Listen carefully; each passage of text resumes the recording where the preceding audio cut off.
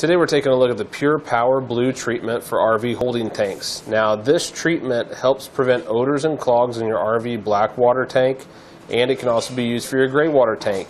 It can be used in septic tanks as well. This is a chemical-free, biodegradable, biological, enzyme, and bacterial formula that breaks down waste, toilet paper, grease, and soap scum. It features bioblast plus odor control technology that's designed to work in all temperature conditions. This one pouch treats up to a 40-gallon tank. One pouch is included. It's recommended for treating your tanks before camping or first use of your RV's toilet.